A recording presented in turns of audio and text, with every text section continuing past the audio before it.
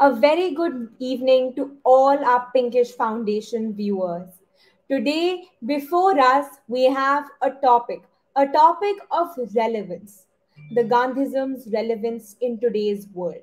In a world full of ambiguity, negativity, and violence, I would like to state Gandhi. You must not lose in hope and faith in humanity. Humanity is an ocean. If a few drops of ocean are dirty, the ocean does not become dirty. On that note, I would like to introduce you all to the Pinkish Foundation. So, the Pinkish Foundation is a foundation that works on menstrual hygiene. This year, we celebrate our 5 years of this wonderful foundation. The foundation has worked on menstrual hygiene, and about 2 lakh volunteers are associated with our Pinkish Foundation. And today, as we celebrate the 275th edition of the Pink Talks, I would like to state that we have some amazing panelists ranging from universities of technology to sociology, politics, and even law. And that makes this discussion even more intriguing and exciting. And so, on that note, I would like to bring on this relevance of Gandhism in today's day and age. I would like to state how Gandhi's key principles on the gospel of love, non-violence, secularism, ethics, morality, justice are symbolism of Gandhi that stands relevant and maybe will stand relevant for our entire lifetime. Well, we may have some views that are opposing to that, but what is a panel discussion without the two sided views and the two sided intriguing aspects that come into a panel discussion? And on that note, I would like to call upon Ashish Sahuji Bhaiya to give his views on this topic before us. Over to you, Ashish Bhaiya. Thank you, Amrita. Good evening to one and all present here today. I am Ashish Sahuji from Aurangabad, Maharashtra, and I have been a student of College of Dairy Technology, Varun. Before I begin my remarks today on the relevance of Gandhi, let us all join together and pray homage to the divine memory of Mahatma Gandhi on the evening of his birth anniversary. As his beloved bhajan, in which he stated, Ishwar Allah Tero Naam Sabko Sammati De Bhagwan. These two lines are quite profoundly the main idea that Gandhi taught us as a nation. These were his favorite bhajans, and that gave us the main idea of how we are going to shape into a nation as a free India. With a nation with such a pluralistic society, with its vibrant colors and advantages, we know that these same pluralistic societies have been a boon or a principal challenge for us to keep them all together. But it was Gandhi's thought of Sadbhav that has bring us all together into one nation and gave us the identity that we all boast around the world today.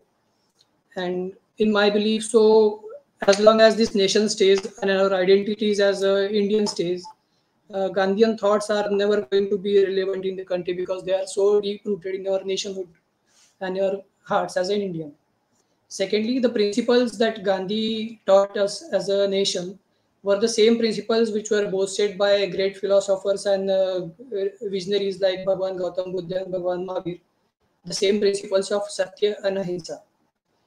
The principles which are not just about having a society or just about the politics, but these are the principles that have boasted morality and idealism in our society from right from the childhoods, right from when we were in schools or when we were upbringing in our upbringings as a person. These are the values of non-violence and satya that have shaped us into the people or good people that we have.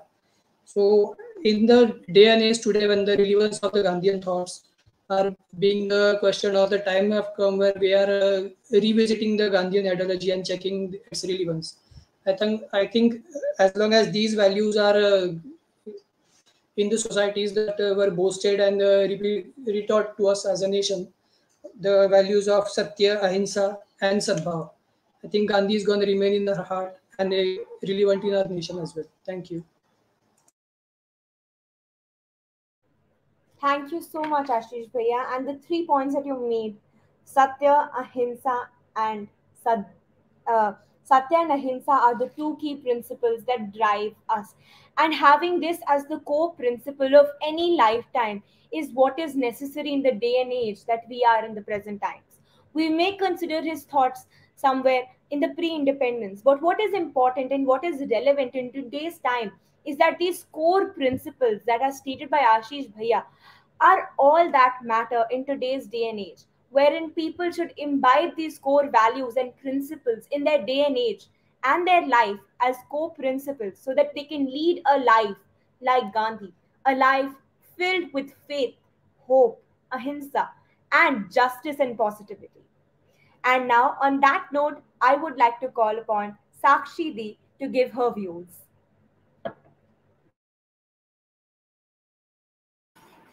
A very good evening, everyone. Sakshi this side, and I am pursuing a BTech in Computer Science from WIPS Delhi.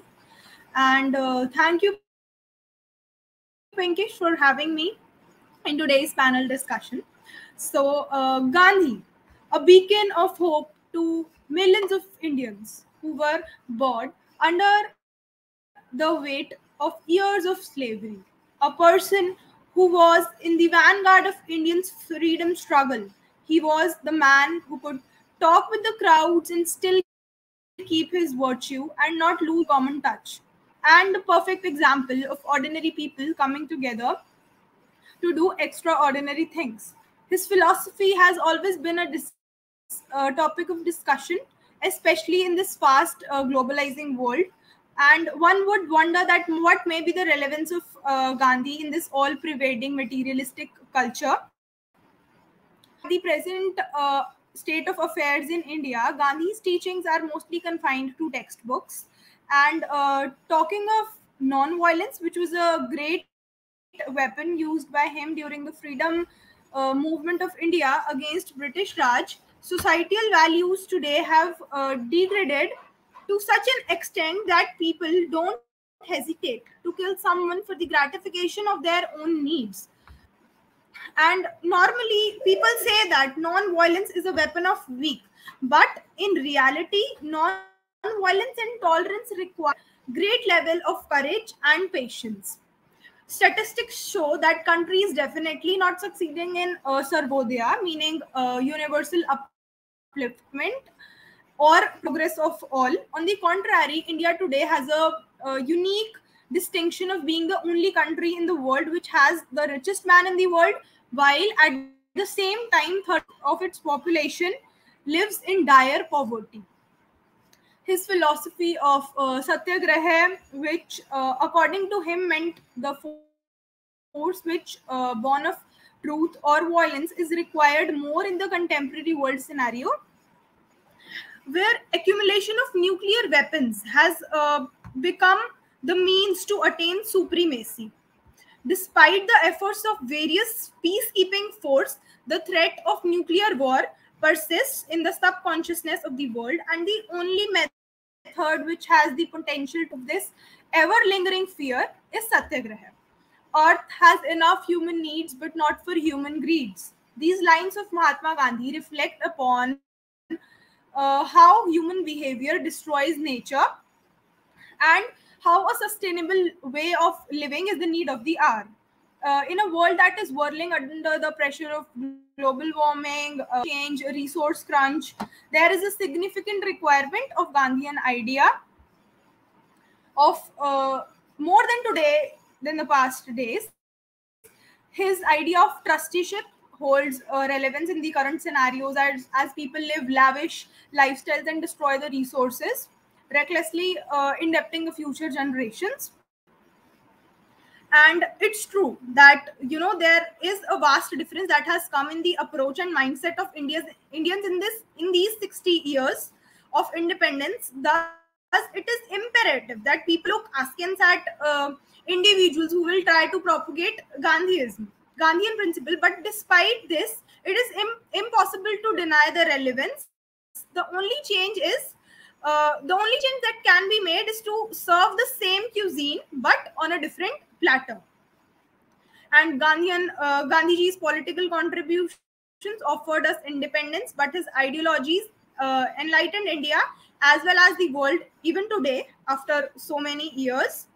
And therefore, in the turbulent times where the world is grappled with so many problems, it is imperative to strive to inculcate Gandhian philosophy in various facets of life and government.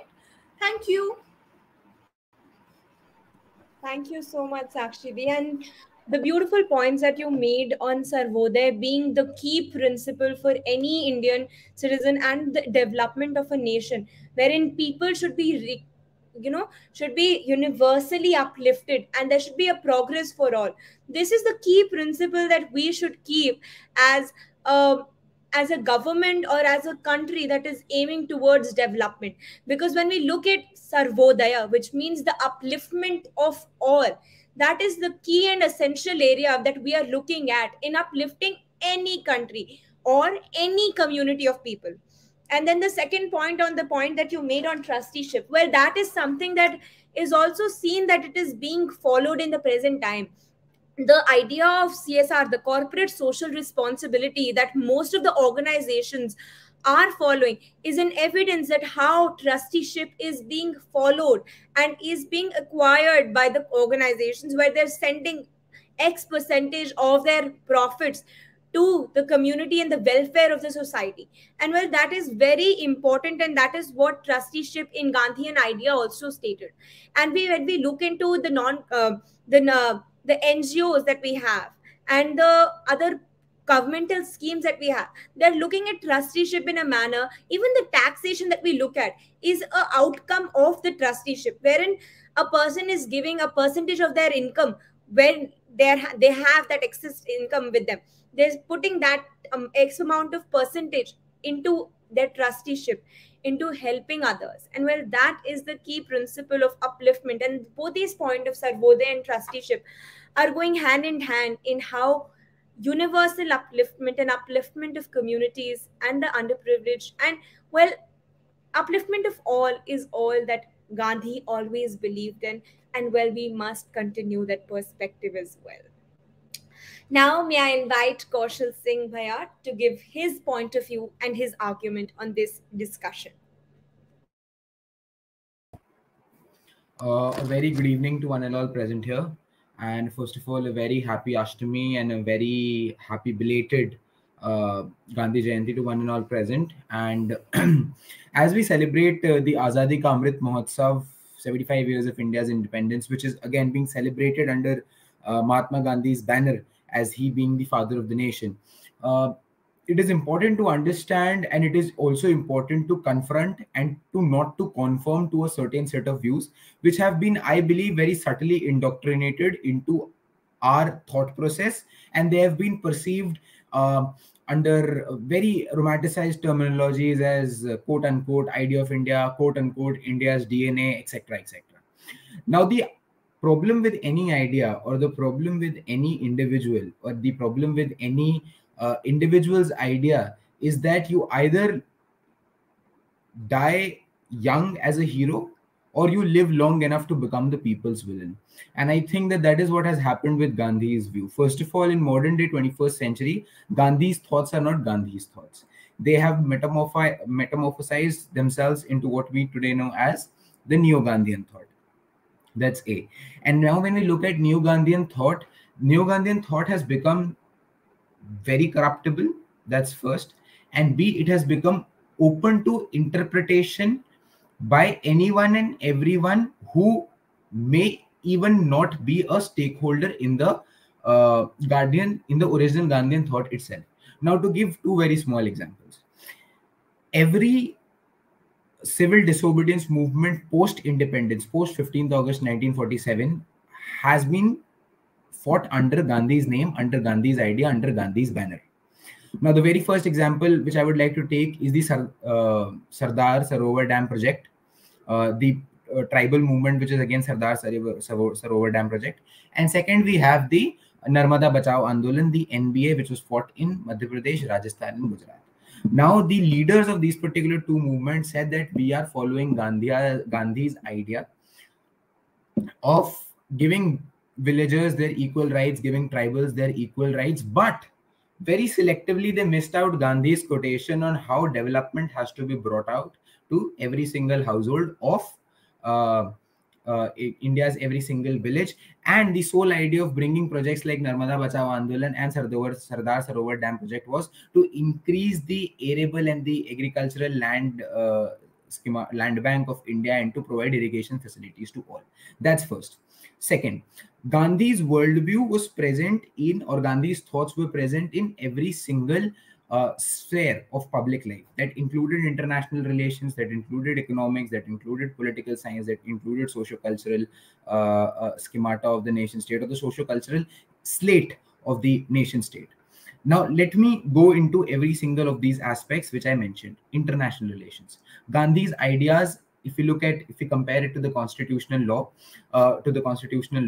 of India, we see that Gandhi's entire set of ideas has been brought out in part 4 of the Indian Constitution, which is the directive principles of state policy, which tells how the Indian state has to be governed, or what are the model guidelines of governance for the Indian state.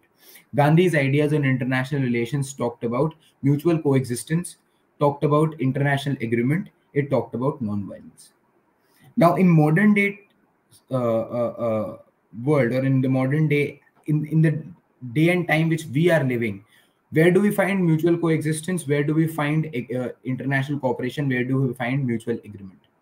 And if we are to follow Gandhi's ideas, it is for us to decide, because a lot of people, when this is said, they don't like it. It is Gandhi's ideas which were followed by his followers till the time period of 1962, and what happened in 1962 is what we know as the Sino-India War, which India terribly lost. So Gandhi's ideas on international relations were quite fit for a newborn baby country like India, not for a mammoth, which India today is, with 130 billion people and the fastest growing economy, etc., etc. Also, India, by the time we reach 2047, 100 years of our independence, India plans on becoming a permanent member of the United Nations Security Council. Now, which all India is planning on planning to join the league of which all countries? United States of America, United Kingdom, Russia, France, China. Now, let me ask every single one and every single of our viewers this question. These 5 countries, which one of them is a good boy or a good girl? None of them. They have fought wars. They have protected their own civilizational ethos. They have protected their own culture. They have done anything and everything to preserve their worldview. And the same has to be done by India. The same India is also trying to do, because Gandhi's ideas of, if someone slaps you on your right cheek, you should be able to take a slap on your left cheek as well. That's not how the world today works. That's base level romanticism, which is very good in literature, but again, it does not work when it comes to international affairs or when it comes to geostrategic standpoints. That's first. Now, Gandhi's views on economics. What Gandhi talked about, the economic upliftment of Harijans, that's absolutely spot on. That has to be taken as it is. And when it comes to Sarvodaya, somehow Sarvodaya has, again, metamorphosized into Antodaya, which is, to work for the last man or woman standing. And that is something which is great. But then again, a question arises in our mind, is Sarvodaya truly to the core being followed today? Sarvodaya talked about universal upliftment, but today what we have is upliftment of certain sections, certain religions, certain castes, certain communities, right? So the people, again, and this has all been done by people who claim to be the biggest followers of Gandhi, irrespective of their political ideology or to which spectrum of political theory they belong. That's second. And again, looking into economics, it was, a lot of people say that the 5-year plan model, which India has very recently left, or which India has very recently come out of in 2014.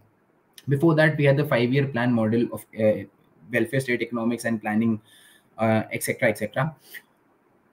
That model was, people say that model was taken from the erstwhile Soviet Union, but it was actually Gandhi's idea and Gandhi's theory, which were practically implemented by the first Prime Minister of India, Pandit Jawaharlal Nehru, and his economic advisors, the names of which are P.C. Mahalanobis, etc., etc., to name a few.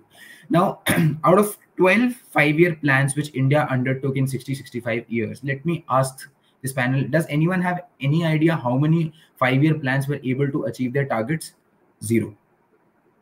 That again shows that Gandhi's idea very good in textbooks, but baseline is zero when it comes to active on ground implementation. Howsoever, when we again compare Gandhi's thoughts, modern day state, and the actions which the state has taken, there are two directive principles of state policy which have been converted into full-time fundamental rights. First being Gram Swaraj, which is urban local bodies and rural local bodies in forms of panchayat, Zila Parishad, municipalities by the 72nd and 73rd Constitutional Amendment in the year 1992 and 1993. And then we have right to education, which Gandhi said universal education, especially for the backward communities, which is again a fundamental right under Article 21A of the Indian Constitution. But if you were to create a pros and cons and a miscellaneous chart, Excel sheet of Gandhi's ideas, all we can see is that Gandhi's ideas, they have very well been connoted in the academic language, but they have not been ingrained, they have not been drilled down into our political structure, into our nation building mechanism, into our modern day, how we change, how we become dynamic, all of that. That's not how Gandhi's thoughts are going to work. And in fact, if we look at any philosopher, any thinker, or any thought process, when the original structure or the nuclei of that particular thought starts to change, the thought itself gets corrupted, which makes the thought more disadvantageous than it was advantageous in its original form and structure. And that is what is happening with Gandhi's thoughts as well. So whatever good Gandhi has said, more or less that has been practically implemented, because that is near perfect. As I gave you the example of right to education, or for that matter even reservation to the backward communities, which he eulogized in his magazine The Harijan, and upliftment of women, Gram Swaraj, Panchayati Raj, etc., etc. But whatever rest which Gandhi said, that is mere theory, or that is mere hypothesis. And the biggest problem with hypothesis, especially when it comes to peace, is that peace is a very subjective hypothesis. And when it comes to modern day India and modern day Indian subcontinent, and for that matter even modern day world, peace is such a subjective hypothesis, especially after the post-COVID world, that howsoever hard we may try to either retrofit or to cut and contrast Gandhi's ideas, it is going to be very problematic for the world to take those ideas, ingrain it in your DNA, and to practically implement that. So that is going to just create a lag where your world community is running at one pace and one direction, and your thought process and your ideation is running in the totally opposite direction, which is again going to create conflicts. And that is where when those conflicts are created, that is going to create civilizational problems, structural problems for the nation, which will prevent a country like India from growing up from a developing to a developed nation states, developed states pedestal. So that is where we have to again analyze and constantly look as to where we are headed, where we are thinking of heading, and from where we have come. So if past, present, and future is to be analyzed, it is very hard to make Gandhi's ideas fit in our scheme of affairs. Thank you so much. Well, that was one side, the other side of this debate and this panel discussion. And well, this is also very important because not every panel discussion can have one-sided views. And well, what makes a panel discussion interesting is the two-sided debate that happens in a panel discussion. And well, on that note, I would like to mention how beautifully he stated that what is required is adaptation, but an adaptation in the true sense or in the true form what Gandhi said. Because if not, then those ideas can get corrupted with time, and what his core essence might get lost somewhere. Well, that is one side of the debate. Now we call upon Radhika Kataria-di to give her views on this heating debate now. Namaste to all of the ladies and gentlemen and the audience watching me.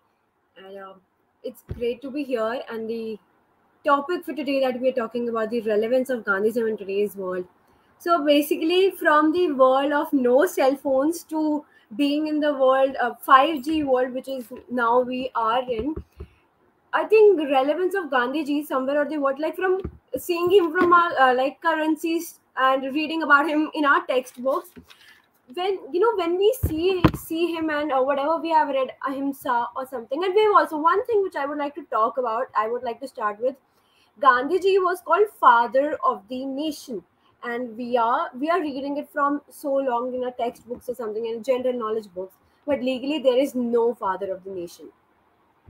Yes, Article 18 of the Indian Constitution talks about abolition of titles, where it's mentioned no title not being a military or academic distinction shall be conferred by the state.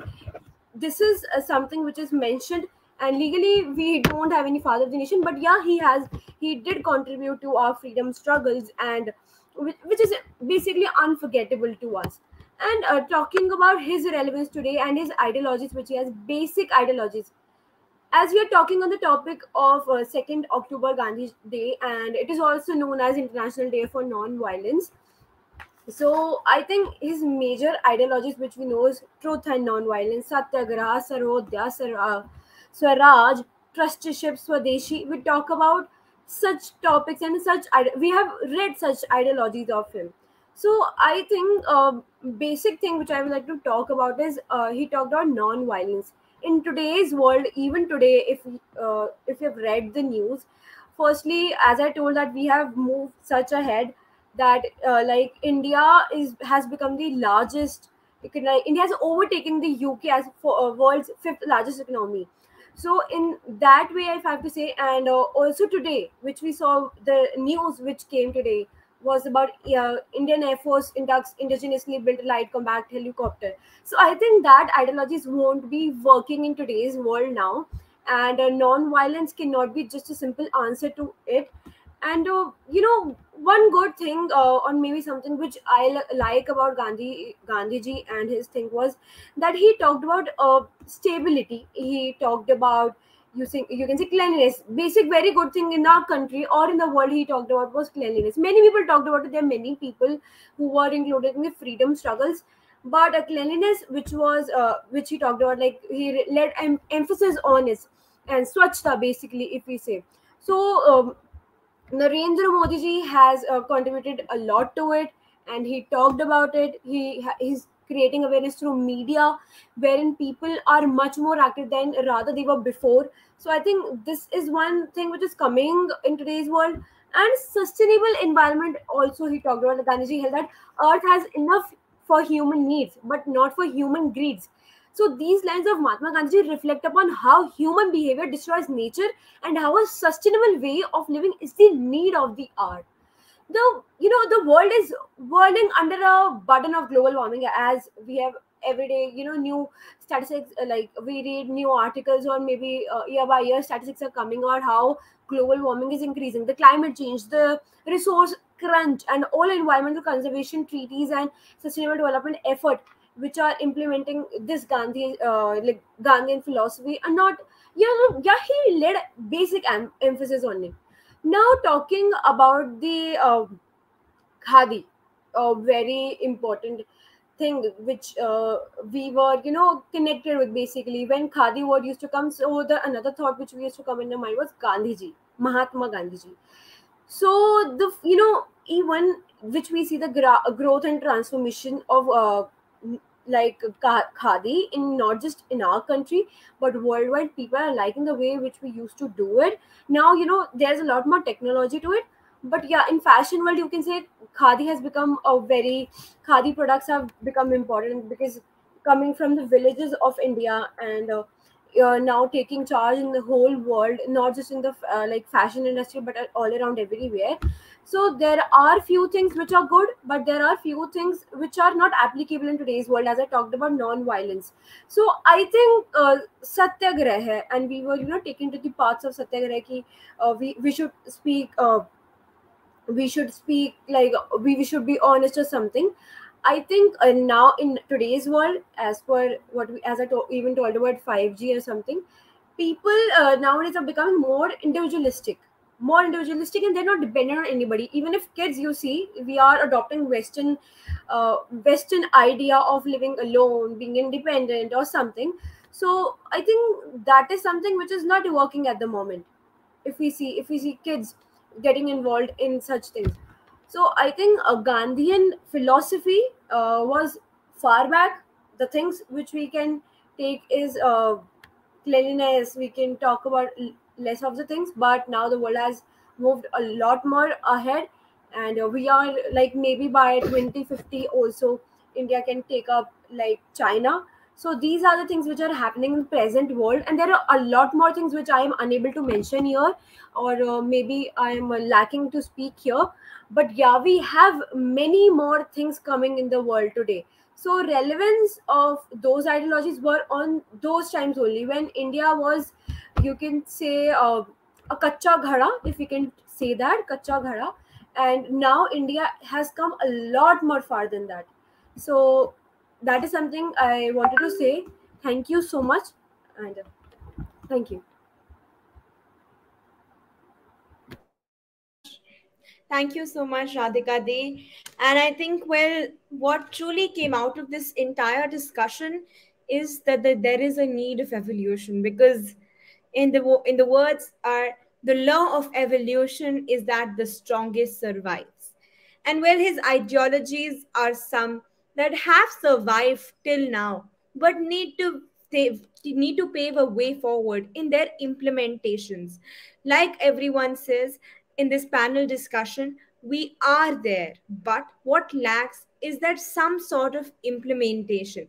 And that is what is the key discussion that came out of this. And now, before we go on to the round two, which is the question answer round, I would like to summarize the entire debate for our viewers present on this live. What beautifully people stated is that what we need is adaptation, the true core values, the core adaptation of the Gandhian ideology. Beautifully, we stated that his ideas on social aspects of pluralism, inclusivity, secularism, and bringing about the two major communities of Hindus and Muslims together, talking about caste and Harijans, Sarvodaya, which means universal upliftment, are the key principles that he talked about. His three components of his survival and his core principles were Satyagraha, Swaraj, Swadeshi. These three components drove his life and his ideology of being who he was. He was a great mediator and a leader, like Sakshi Di mentioned. He was a great leader of his time. He brought about justice. He worked as a mediator to bring about justice. Whether we talk about in the Indigo movement or the Ahmedabad movement, he was the one who mediated them. When we talk about the ethics are some things that he beautifully mentioned, and he stated as a key principle in Gandhian ideology. Because when we talk about the present day and age, his ideologies on ethics are the key principles that drive us. Because his sense of ethics and morality, which is very necessary in the present time. When we look at in a world, in an era of, like Radhika Di mentioned, we live in a 5G world, a world filled with social media, technology, metaverse, artificial intelligence, and especially metaverse, a door that's just close to us in the coming years. Well, what is important is these ideas and the principles of ethics being incorporated in us as individuals, so that when we go and lead a life in this beautiful world and society as we call, we should be prepared for it with the right kind of mindset, right kind of values, and right kind of ethics that he beautifully mentioned. We also talked about the trusteeship and the economical aspect of his ideology being incorporated in the present time. While we also discussed how his ideologies need an adaptation, like Kaushal Bhaiya mentioned, that his ideologies are somewhat archaic in their nature and need an adaptation and core value, because the neo Gandhian ideology is something that is kind of corrupting the core ideology of Gandhi. And we need the real Gandhian ideologists coming forth and raising this ideology and spreading the true essence of this ideology for the right sense of it to be spread across. And now, when we go to the next round, which is the round two, which is the question answer round, because no panel discussion is complete without a question answer round, because often we may have ideologies and views that are in some sense very different to us. And so I would like to request everyone to share in their questions if they have any in the comment section. Right now, we have a question for one of the panelists. He beautifully stated that how Gandhian ideology has impacted us and has helped India in the pre independence time. But how do you think that this ideology is impacting us in today's day and age, in today's times and eras, in a world which is called the VUCA world, a world where there is volatility, uncertainty, complexity, and ambiguity? Okay. Thanks, Anamitra. I would like to take upon from here. And before that, I would like to congratulate Kaushal, Radhika, and Sakshi for putting in some great insights on today's relevance of Gandhi and his ideology. And like Kaushal rightly mentioned in his remarks about adaptation, and we need Gandhian thoughts to be adopted in the right way and with the right implementation today. And while doing so, he mentioned something about geopolitics and how we are more susceptible to uh, warfares or the new war techniques after post-COVID era. And as you mentioned, Amrita, in the question right, as of now, that we are entering a VUCA world where we are more susceptible, we are more open to the international threats or international politics or the geopolitics, we can say. So again, for that, I think we should go to the Gandhi for an answer. And the idea that he pitched in of a secularism or having a society with a pluralistic mindset, that is more important and not just an ideal, but a need of the hour for us while we go on the global stage, where we as a society need to be so inbound as one identity that no one shall break our identity and create some internal security challenges for us. So the Gandhian thoughts are not just relevant when it comes to secularism, but as we go on the VUCA world and facing them on uh, challenges like entering into the Security Council, it is more important and more precise time for us that we emphasize on secularism and binding ourselves into one society. Secondly, like Sakshi mentioned on her remark about packaging, in today's international politics or the international policies we have about business and economics, even today's government has done something that they have changed the packaging, but the core thought behind those all policies are same. For example, I would name two that Gandhiji very profoundly stated that real India resides in its villages. And if we want to go from a developing nation to a developed nation, we have to develop our villages or the small tier 2, tier 1 cities. And with this government pushing for 100 more smart cities, developing tier 2 and tier 3 cities into hubs, we are trying to address the demographic shift which is happening towards the metropolitan cities and which is unduly generating a stress on their resources. Like we have recently seen what happened in Bangalore or Noida with the floods and with the climate change. That is the answer we should explore Gandhi more, where he said the real India resides in its villages and we should develop the villages and we should have a holistic approach on development. So that thought again packaged as a 100 new smart cities, but the core thought of it is again reaches to Mahatma Gandhi, where he said "Gram ki or chalo." Second thing, Gandhi mentioned about Swadeshi in the freedom fight when he boycotted the imported goods and emphasized people to use Swadeshi and empowered for and became vocal for the Swadeshi products like Khadi, Gramodyog, providing livelihoods to people in the villages or providing livelihoods to multiple women through Sevagram. So these are the same ideologies again which have been packaged as Make in India or Make for India, and we are approaching the world with international business or international economics. But the core idea of Swadeshi and being local for local again takes us to the Gandhian thought that he had envisioned us for the developed nation and which he had suggested as a tool to become a developed nation because he rightly identified through all his yatras and the encounters he had with the people of India that the potential of real India still lies in its villages. And if you have to become a developed country, you have to develop its villages. So somehow after slow growth or appropriate growth of and journey of 75 years, we are now approaching a VUCA world. We have an open economy for last 30 years almost. And slow and slowly we are filling the world with a new energy. And like Gandhi Karamchand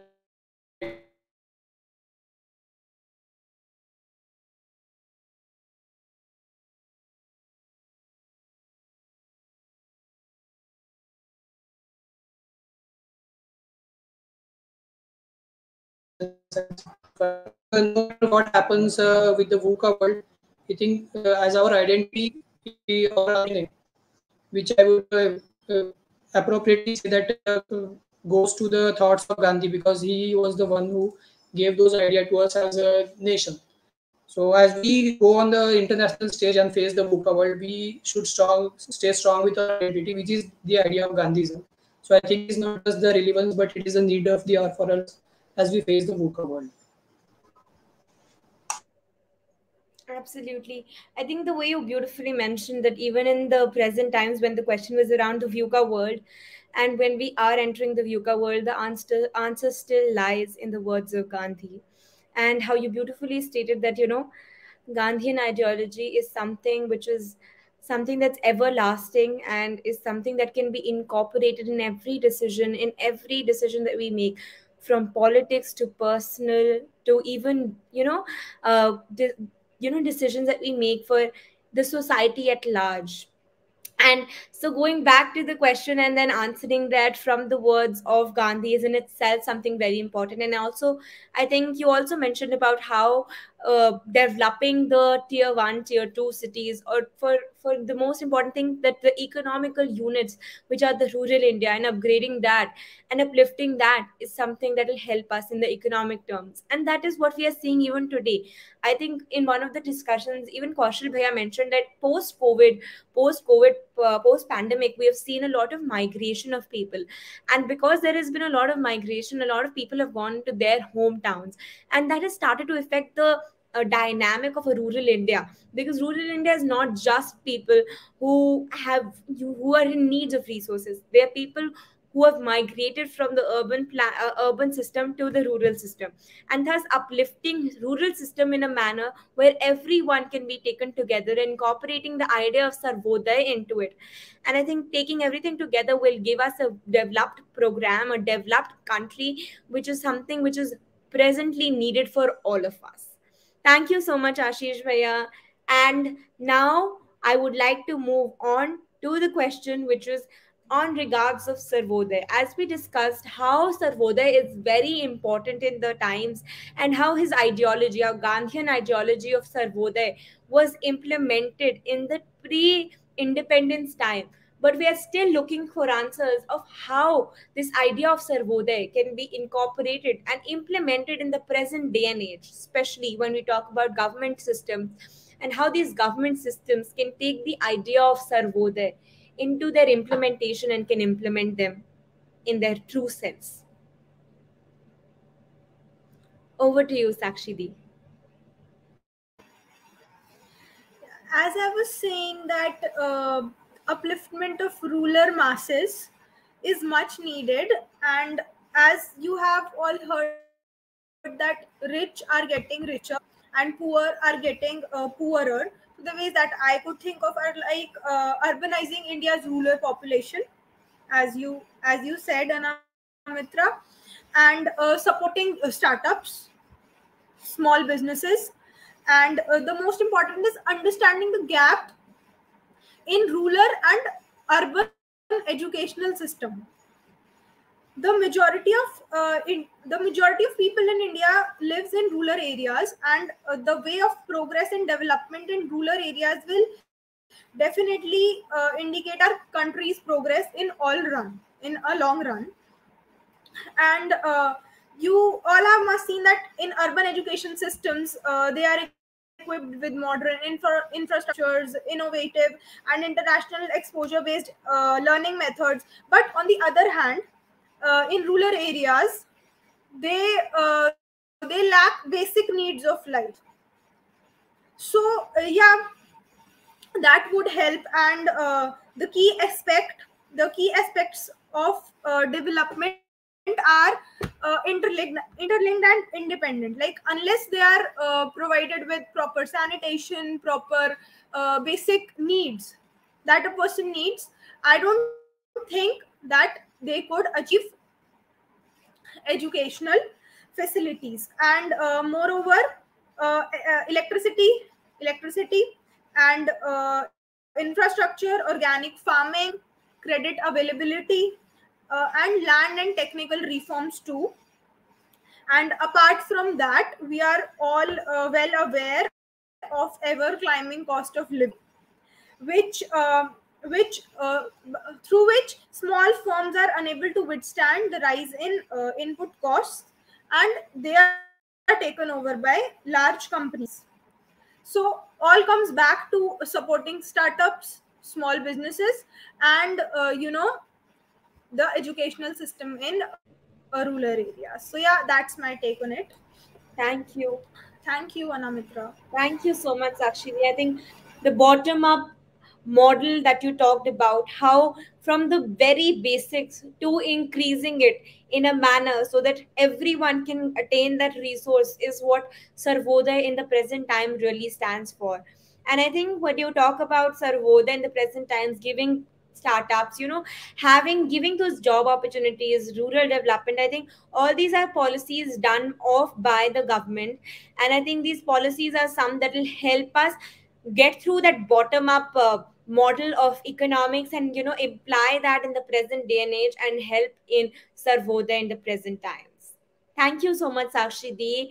And on that note, I would like to call one of the panelists who beautifully talked about the civil disobedience movement and the ahimsa.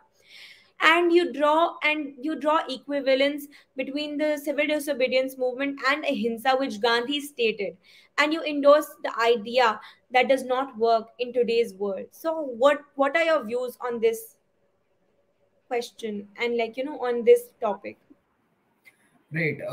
Thank you so much, Anamitra, for that question. And first of all, a very big thank you to Pinkshi Foundation for this great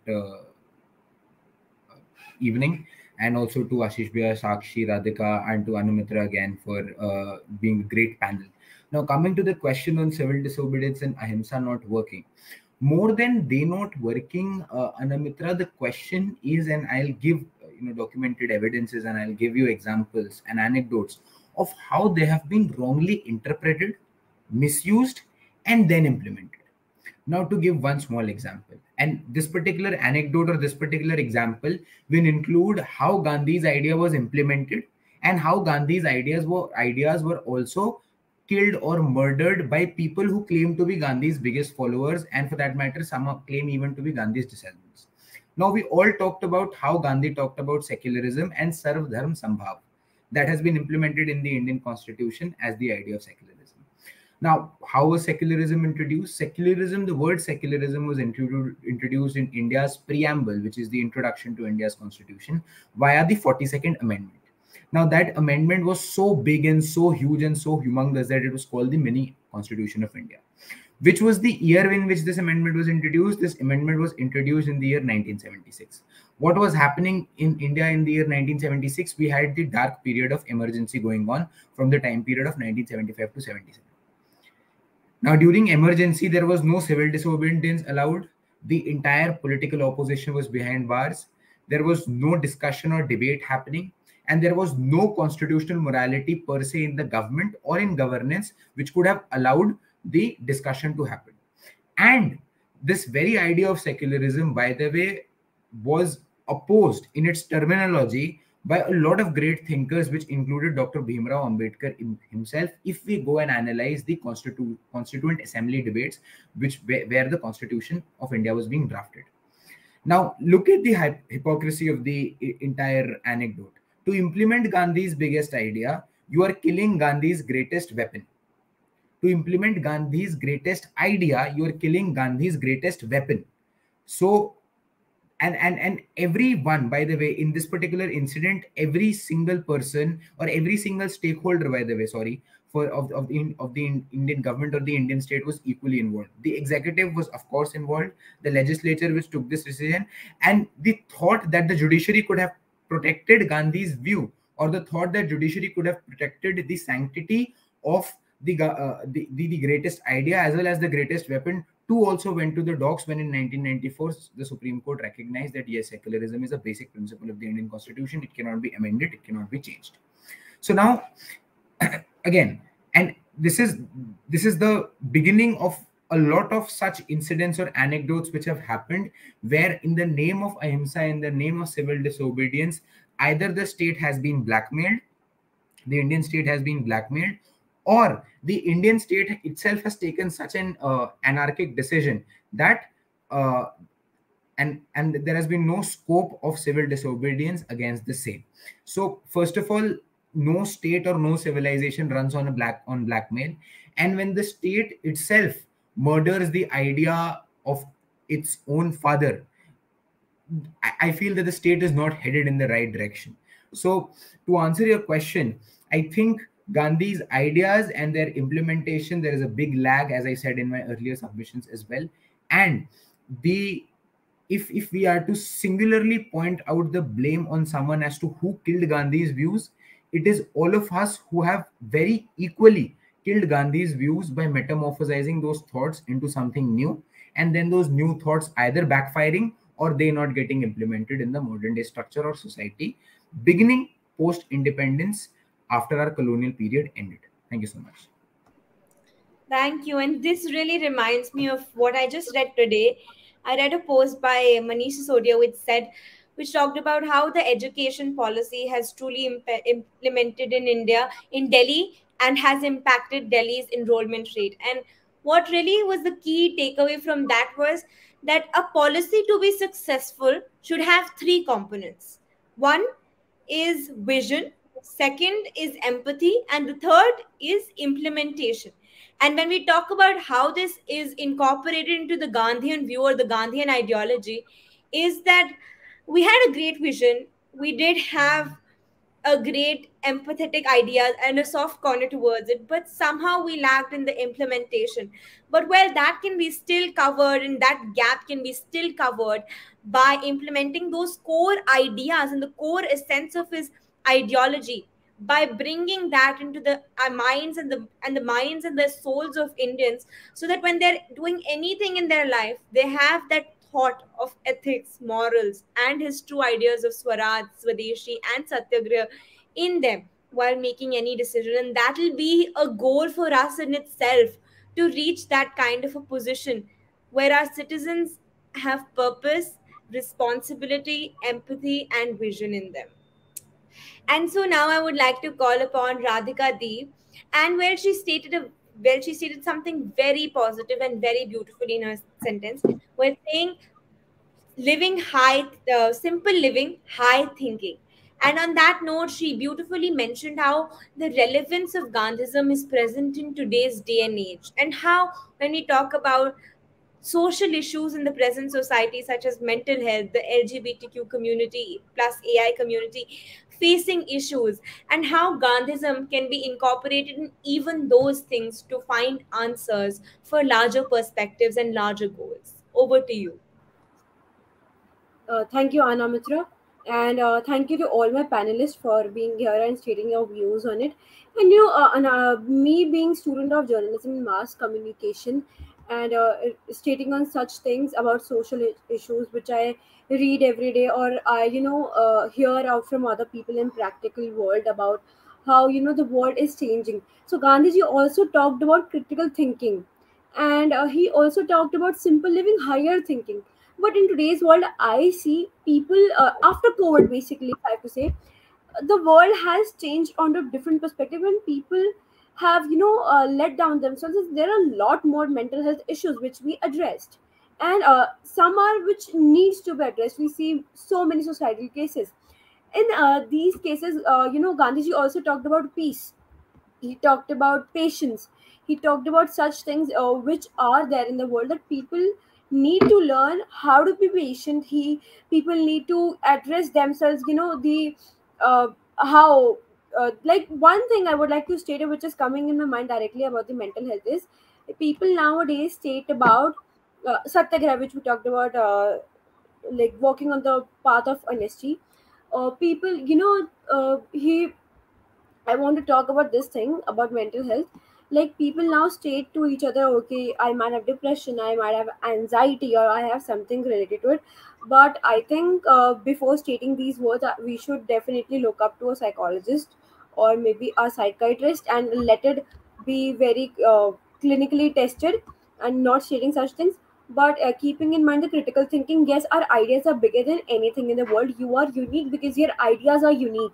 So that is something which you need to keep in mind, which Gandhiji stated about simple living, higher thinking. Because if you are living simple and you have higher thinking, it means you already are living a life of your dreams, and life in a life where you do care for not just for yourself but for other people also. So these ideas of him do remain in today's world, and I think we should inculcate those in our daily lives, and these states forever. So that's something I wanted to say. Thank you. Thank you so much, everyone. And I feel this has truly been a very insightful discussion for all of us. From stating social issues to talking about trusteeship, talking about civil disobedience movement, the Ahimsa movements, and all that has come about, that relevance of Gandhism is there in today's day and age. There may be views that are around us, but what is the importance and the key takeaway from this discussion is that we need evolution and adaptation, and evolution in the true sense and in true means of what the Gandhians truly believed in and what their true essence was, and by not really new Gandhism ideas that are corrupted in some sense or the other.